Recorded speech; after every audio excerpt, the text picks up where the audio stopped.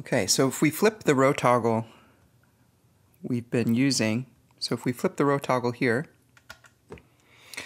we can control the relative position and length of the sample, or basically which section of the sample is available for generating grains. If I have this longer sample,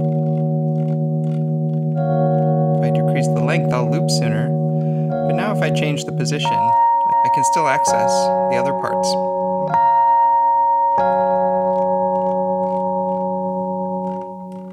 We can also control a loop starting point and length when we are in a looping mode.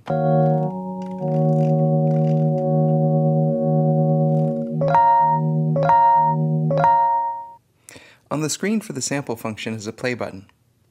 This will play the sample when pressed. But this also acts as a note hold when pressed while notes are already sustaining.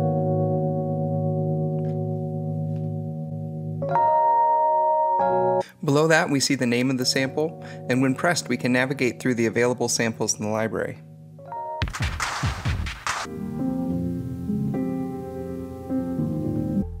The sample navigation allows easy auditioning and moving up and down through an organized set of folders. There is a factory library of custom samples that includes a wide variety of acoustic and electronic instruments made by a small group of really talented musicians and sound designers. We think the samples are beautiful and that folks will really enjoy exploring them. I have not yet completed the UI for recording new samples or enabling live input processing, but both will be available by release. You can also see a user folder that can be modified from a host computer over the USB-C connection.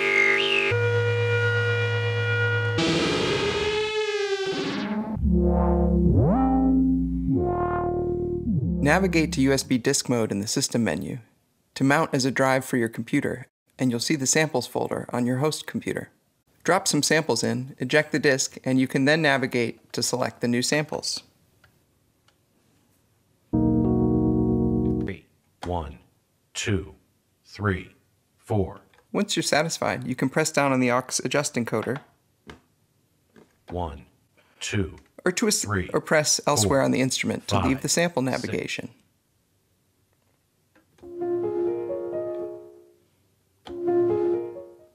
If you have tried some samples, but prefer to return to the prior sample being used, just hit the Cancel button. Once a sample is selected, you have 4 on-screen controls. On the left is the playback mode. There is a looping on sustain mode, tempo synced looping mode, and single shot playback mode. We'll give some examples of these later in the video. Samples in the library can be either mono or stereo. You can use the sample's native channel format, called source, or sum a stereo sample to mono before spatialization of the grains. This allows either preserving the sample's natural stereo field or maximizing the immersive binaural rendering effect. We can then also set a pitch and tempo for the sample, if available. Our library of factory samples will include this information as known metadata, and we plan to support pitch and beat estimation for uploaded or recorded samples, though this may come as an upgrade after release. When the pitch estimation finds a single dominant pitch, the sample's fundamental frequency is automatically set. As a result, samples will automatically be tuned to align with other instruments when possible.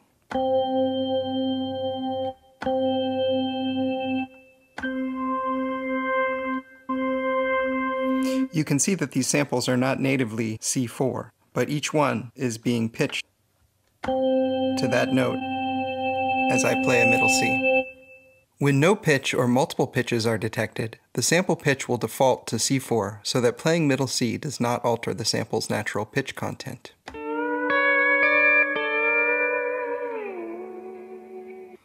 The pitch can be set manually, and by turning all the way to the lowest in the range, we can specify none. When pitch is set to none, the grain's pitch will no longer be automatically changed by the MIDI key number. This is particularly useful for non-pitched sounds. The default will be C4. Turn this all the way to none. And now when I hit a note, It will always play at the sample's natural tuning. You'll notice, by the way, that the direction of electron flow is contrary to the orthodox concept of control to the orthodox concept. You'll notice, by the way, that the direction. When the sample BPM is set, the tempo-synced looping mode will modify playback so that playhead speed equal to 1 will match a global tempo that can be manually controlled or synced to an external clock. I'm going to hit play in Ableton Live on my host computer and then control the tempo.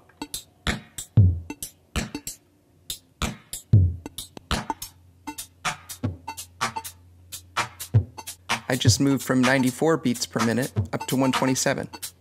Now let's go back down. We're at 107.